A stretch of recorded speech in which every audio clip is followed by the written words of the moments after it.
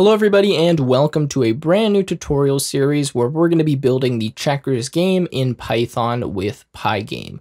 Now if you don't know Pygame, that's totally fine. It's a module in Python that lets us build 2D games. What I'll be doing in this series is walking you through everything that we need to do to build a full-fledged checkers game. Now I'm actually quite excited about this because this is going to be leading me up to another series I'm going to be doing, which is talking about the min-max algorithm to actually make an AI that we can play checkers against.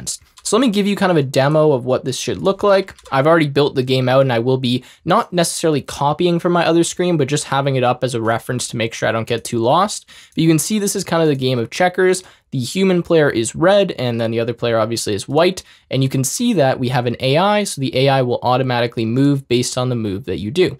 So let's see if I leave myself open here. The AI, decided actually not to capture me because I would capture it back. And if we play this for a few minutes, I won't go through all of it. You'll notice that the AI is actually pretty decent and it actually can play pretty well against us. So I'll be talking about how we can build this kind of AI, of course, after we've built the game in a separate series. So stay tuned for that. All right. So that being said, that's pretty much it. All I want to say quickly is this is not a beginner tutorial series. If you're an intermediate, you've worked in Python before, that's awesome. I'm going to try my best to teach you guys some new, more advanced stuff in this series. So yes, we will be going through and just building the game, but I'll be kind of throwing in some more advanced techniques and explaining how those work. So you're definitely going to learn something other than just how to build checkers if you want to follow along with this. All right, so let's go ahead and get started. The first thing we need to do is just install a package. This is called Pygame. So we need Pygame again, which is the module that we're going to use to do all of the graphics. So what you can do is open up a command prompt or open up a terminal. And what you need to do is type pip if you're on Windows or pip3 if you're on Linux or if you're on Mac. So pip or pip3, depending on your operating system, and then the word install, and then Pygame. So of course you need to already have Python installed on your system for this to work, but type pip or pip3 install Pygame. That should go through and install this. You can see for me, it was already installed. It says defaulting to user installation, blah, blah, blah. We already have it installed. Anyways, if this did not work for you for some reason, that probably means that pip is not in your system path. So I will link a video in the description as well as I'll put a card in the corner here that will tell you how you can actually install and fix pip. So follow along with that. It won't be titled like how to fix pip, but just trust me, in that video it goes through and it explains how to actually fix pip. Okay, so once we've done that and we've installed Pygame, the first thing we're going to do is make a new Python file. You can see I'm using VS Code for this tutorial series, which is just the editor that we're going to use. And let me just zoom in a bit so you guys can actually read what's going on. But what we're going to do is make a new Python file. I've named mine main.py and I'm putting that inside of this checkers tutorial folder here. And I'm simply going to type import Pygame like that and just make sure that this works. So if you're working in VS Code, what you can do is install the Python extension. So if you go to this extension tab right here, it's on the left-hand menu bar, type Python, click here and install it. Then you'll be able to debug Python scripts, you'll be able to run Python scripts, and everything should work out well for you. So what I'm going to do here is just press this run button, and this will simply run the current script that I'm on. You can see that it says hello from Pygame, and that means that everything is working and Pygame has been installed properly and we're good to get started. So what we're going to do here is we're actually going to try to build kind of a module around the checkers game and then add kind of like an API. I don't want to use big words to confuse anyone, but an application programming interface on top of the game so that we can use it with an AI later on. So you'll see what I mean by that as we go through. But what I'm going to do right now is just make a new folder inside of my checkers folder, and I'm just going to call this one checkers like this. So inside of here, what we're going to do is actually make a new file. I'm going to call this __init__.py. So 2 underscores init 2 underscores.py. What this will do is initialize this folder here as a package or a module or whatever you want to call it. And that will allow us to actually import stuff directly from this package in kind of a special way, which we'll be doing later on. Now, what we're also going to do is do an __init__.py inside of our upper level directory. So I have main.py, init.py, and then checkers. Again, that's inside of a folder right here. So it's inside of this checkers tutorial folder that I have open. And once we've done that, we can go back to the main.py script, and now we can start actually writing a little bit of code. So the first thing that I'm going to do here is I'm actually going to set up a Pygame display. This is where we're actually going to be drawing everything onto. Then we're going to set up like a basic event loop. And what that's going to do is check if we press the mouse or if we press a certain key or whatever we're doing, it's going to check for that.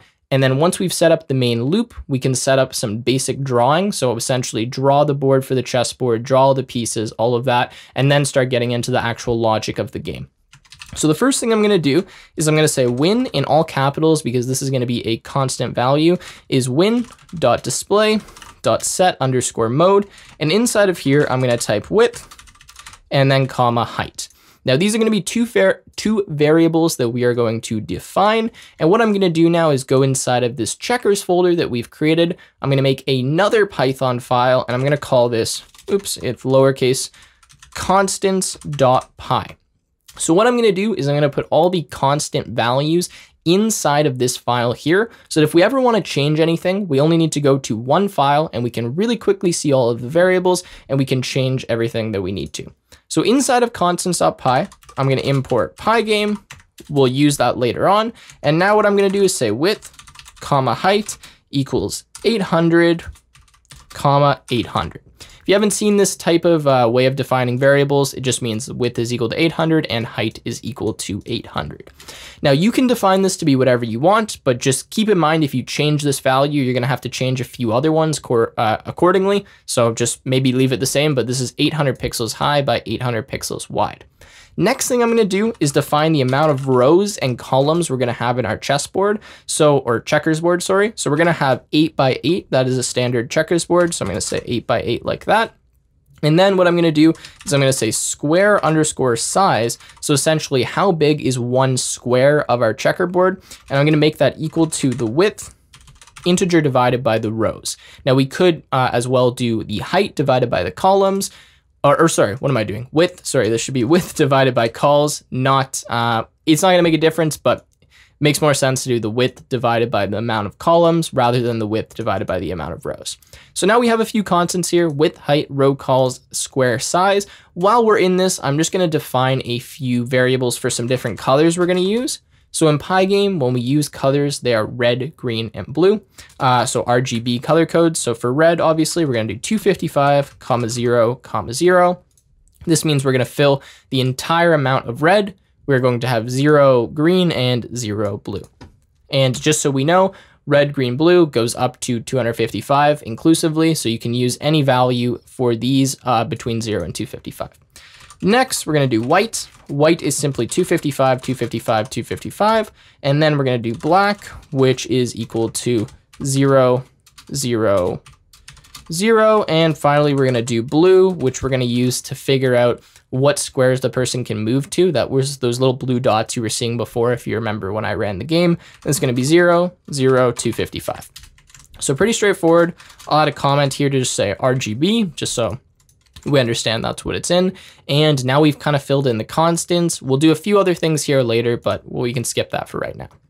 So what I want to do is I actually want to import the constants that I defined here into this main.py file.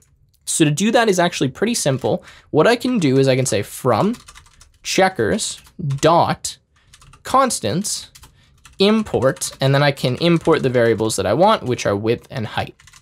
Now, the reason I can do this and I can reference checkers directly is because inside of checkers, we added this init.py file. This init.py file tells us that, hey, this folder is actually a Python package. And because of that, we can import specific things from it. So just to show you, if I went inside this init.py file and I said, from constants import star, so that means import everything from constants, what I would actually have to do now if I wanted to import width and height is simply say from checkers import width height. The reason for that is because inside of the init.py, I import everything from the constants file. So what happens is as soon as I import this folder, checkers, it automatically runs this, which means it will automatically import all the stuff inside of constants. Now, I'm not going to do that. I'm going to get rid of this just because I don't want to confuse anyone if that doesn't make sense. But that's kind of just the explanation there, and I figured I'd show that to you guys. So let's go back to from checkers.constants import width height. Okay, so now that we have the window, we're gonna set a caption for it. So I'm gonna say pygame.display.set_caption. And inside of here, I'm just gonna call this checkers. This is simply the name of our game and it will pop up kind of in the top little bar. After that, what we're gonna do is we're gonna define a main function. This main function is gonna be what we run to actually run the game. And in here, we're gonna create what's known as an event loop that's gonna run every, X times per second that will check if we've pressed on something, it will update the display, it will do all that. So I'm gonna say run equals false like that, or sorry, what am I saying? Run equals true, my bad. I'm gonna say while run, and then inside of here, I'm gonna put the event loop. So the idea being that we're gonna call the main function from outside, it's gonna start running all of this, and then there's gonna be a while loop inside of here, which will do all of the event handling and drawing everything. So while run, which is just the variable we defined up here, is true, we will do this loop. The next thing I'm gonna do is I'm gonna define a clock. So in Pygame, if we want our game to run at a constant frame rate, so like 60 FPS, for example, we can define a clock, and the clock will make sure that our main event loop doesn't run too fast or too slow. This is good because in a game, if you have like a really fast computer, it would run faster if you didn't have this, and a slow computer would run slower, obviously. So you want everything to be the same so it can at max run at what we're gonna put it at. So we're gonna say clock equals pygame.time.clock. And then inside of the while loop, we're gonna say clock.tick, and I'm gonna put all capitals FPS like that. And actually up here, right above win, I'm gonna say FPS equals 60. Now, some of you may ask, why don't you put this in the constants folder? The constants folder is going to be specific to the checkers game, whereas this is specific to us actually rendering and drawing the game, which will make more sense later, but that's kind of the idea of why I'm putting it in here rather than in the constants file from checkers. Okay, so now we have while run clock.tick FPS. Okay, great. And what we're going to do is set up our basic event loop for Pygame. So for event in Pygame, if I could type this out, event.get. What this will do is essentially check to see if any events have happened at the current time. If they have, they'll be in this list of the events.get. And then what we can do is look at the event and see if it is a specific type. If it is, say, us hitting the quit button, we'll quit. If it's like pressing a certain key, we can do something else. So we say if event.type equals pygame dot, and in all capitals quit. This just means we hit that red button at the top of the screen, which we'll see in a second. Then what we're gonna do is say run equals false. So that will end this loop right here. And then at the very end of our loop, we're gonna say pygame dot quit. So essentially, if we make it to this line of code, so this while loop ends, we will quit the game, which just means get rid of the window that we're gonna be popping up. Okay, so now that we have that, I'm gonna say if event.type equals pygame.mouse button down. So this just means we pressed any mouse on our mouse down. If we did that, or any mouse, what am I saying? Any button on our mouse down, excuse me. If we do that, then we will check to see, hey, did we press on a red piece? Are we moving? Whose turn is it? All of that kind of stuff we'll do inside of here. But for now, I'm just gonna simply type pass. All right, so now that we have that, we have a window set up, we have the event loop, and let's actually go ahead and run this and see what we're getting. So when I run this, you can see we get just a black box and it says checkers at the top. All right, so I'm gonna quit that, and that means that we're doing things properly so far. And now what we're gonna work on is actually making it so we can draw that checkerboard on the display, and we set up a few classes that are gonna represent all of the stuff that we need to draw on the screen essentially. So I'm gonna go inside to this checkers folder here, and I'm gonna create a new file, and I'm gonna call this board.py. Now this, if you haven't guessed, is where we're gonna put a class named board, and this board class is gonna represent a checkers board. So what it will do for us is it will handle, say, all of the different pieces moving. Whose turn is it? Or actually, it won't handle that, but it will handle moving specific pieces, deleting specific pieces, drawing itself onto the screen. That's what this class is gonna do. So we're gonna say import Pygame like this, and we're gonna say class board like that, and define an init method that we will define in just a second. Okay, so let me just go over to my file here. So inside of the init, we'll actually just leave it with self, and we're just gonna define a few attributes of this board class. So the first thing that we're gonna have is an internal representation of the board. So what I'm gonna do is I'm going to make a bunch of objects, which are just like, you can think of them as just pieces, right? Like red pieces or white pieces. And we're going to store them in a 2-dimensional list inside of this class. So it would look, if I can get this working properly, something like this, right? We might have like white, 0, meaning there's no piece there.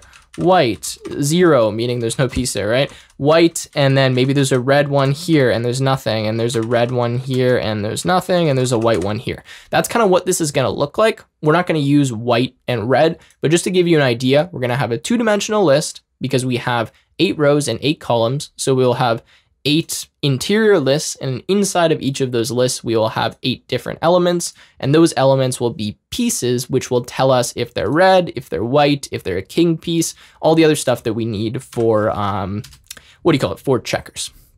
All right, so now we have the board. The next thing that we'll do is we'll say self.turn equals 0. What I'm gonna say here is 0 will mean that, actually, I don't think I even need to define a turn in here. Sorry, I'm gonna not define that.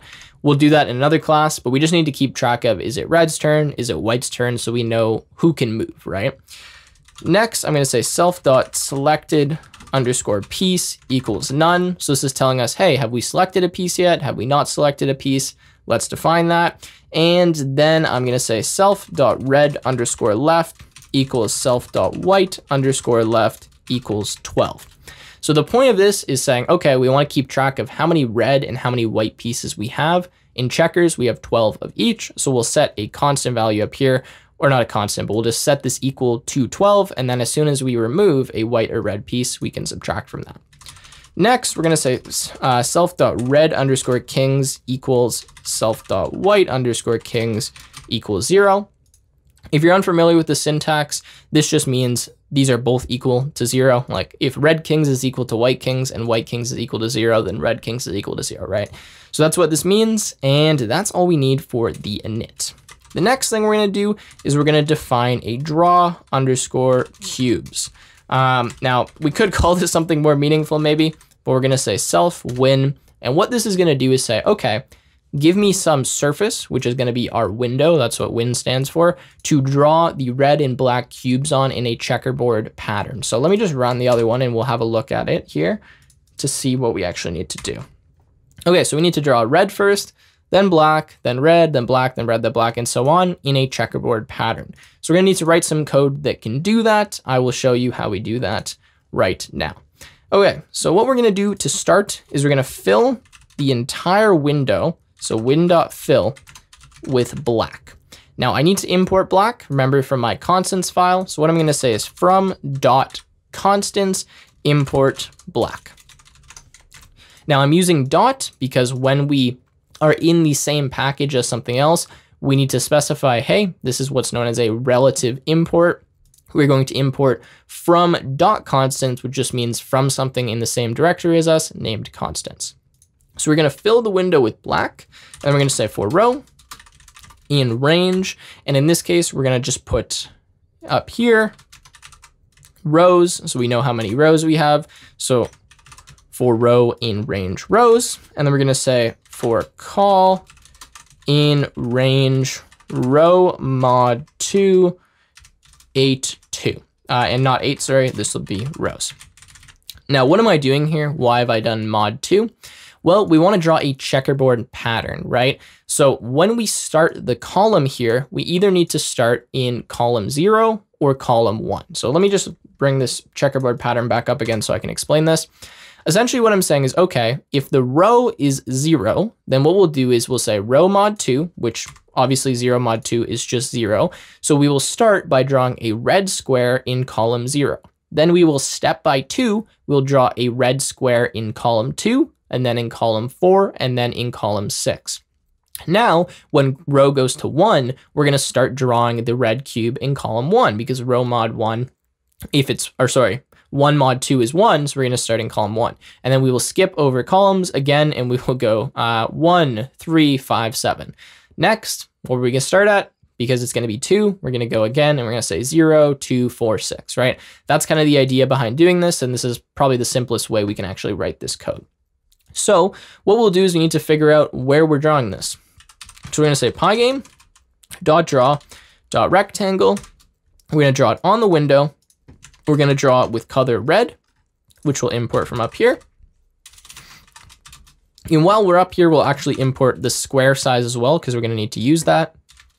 So what this is saying is, okay, draw a rectangle, draw it on the window, draw it with some color, in this case, which is red. And then we need to give what's known as a rect argument. So a X, Y, width, and height. Let me bring back up the Pygame window so I can explain this a bit. Whenever we start drawing something in Pygame, we draw it from its top left coordinate. So top left in Pygame right here is 0, 0. So if you can see where my mouse is kind of right beside this icon, this is 0, 0. As I go far to the right, I increase in the X. As I go down, I increase in the Y. So technically at the bottom here, we'd be at 800, whereas at the top we're at 0. So when I start drawing, I need to pick where is the top left of the shape I'm about to draw. So if I said 0, 0, it would be here, and then I would draw 100 wide and 100 tall to draw a square that is that dimension at that place. So that's how that works. So for our X and for our Y, what we're going to say row multiplied by square size, and then col multiplied by square size. And then for the width and height, we're simply going to say square size, square size. Now I know this is cutting off a bit. Let me zoom out so you can see the whole thing. Okay, so for row and range rows, for col and range rows, pygame.draw.rect on the window, red, and then of course this is going to calculate where the top left and right should be, and then the width and height. Okay, let's zoom back in. All right, so there we go. That should be it. I'm just going to check and make sure that's all we need to do. And I think that should be fine for drawing the cubes. So now let's test this out and make sure that this is working. So what I'm going to do is I'm going to say from checkers dot, in this case, board, import board. So what we'll need to do is create a new board object. So we'll have to say board equals board like that inside of here. And then at the end of every loop, and what is this telling me? This error is here. Pygame has no mouse button down. Yes, it does.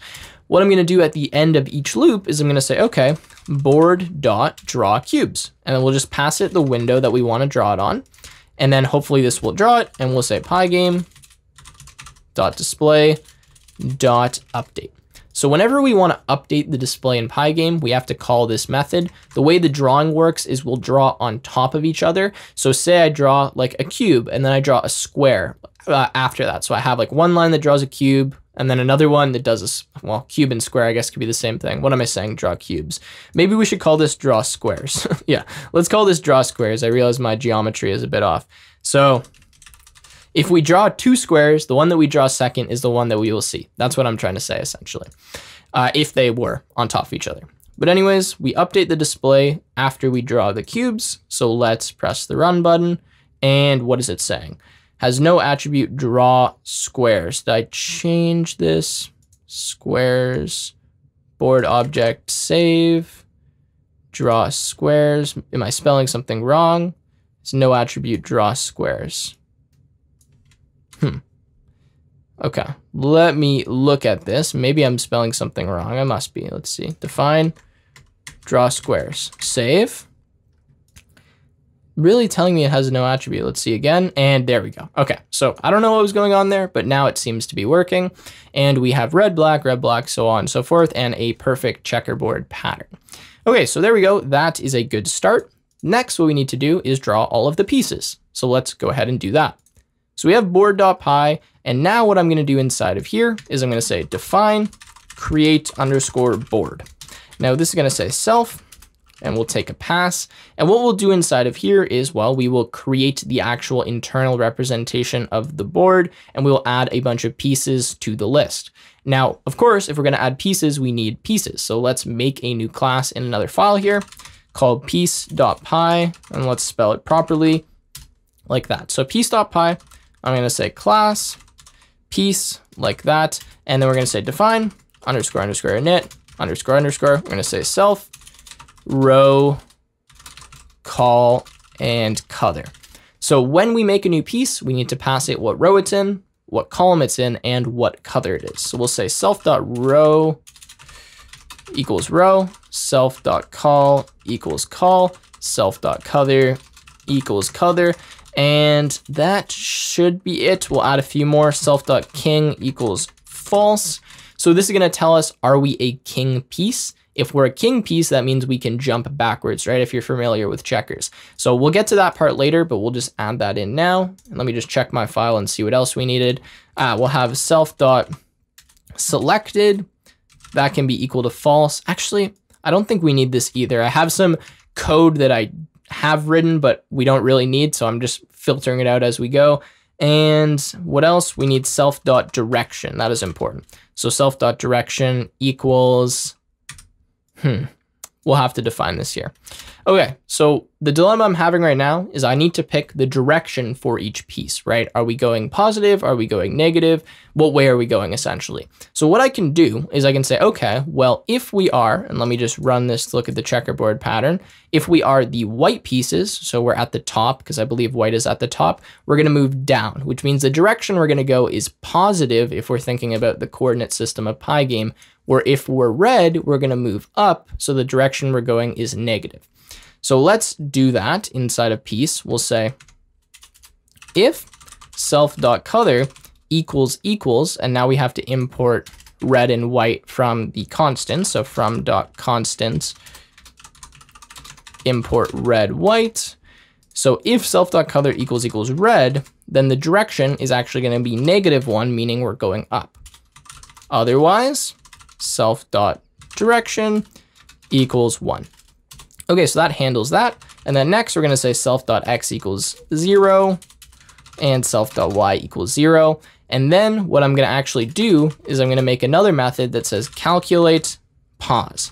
Now what this is gonna do is calculate our x and y position based on the row and column that we're in. So in this case, we're gonna need to know the square size so that we can simply multiply whatever row and column we're in to figure out what our starting x and y position should be when we draw this piece. So that's what I'm gonna call calculate position. I'm gonna say self.x equals square size multiplied by self dot, in this case is gonna be col, because we're doing x, which is the horizontal axis, plus square size over 2. Now, the reason I'm doing this is because I want to be right in the middle of the square when I talk about my x and y position.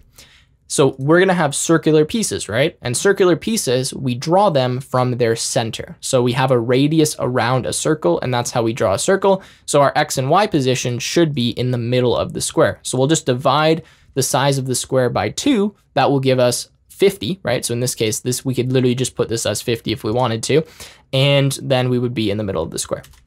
All right, so self.y equals the same thing, square size multiplied by self.row, that's the only difference, plus square size over 2. Okay, so what we'll do is simply call self.calculate position after this. The reason I'm not just writing this code inside of here is because we're gonna need to do this a few different times if we change our row and column, so it just makes more sense to have a method that can do it for us. Next, I'm gonna make another method. I'm gonna say define make underscore king. What this is gonna do is simply change the king variable, so self.king equals true, and that just means we'll literally just make this piece a king if we can. Next, we're gonna draw, so we're gonna say define draw. What this will do is pretty straightforward. We will draw the actual piece itself.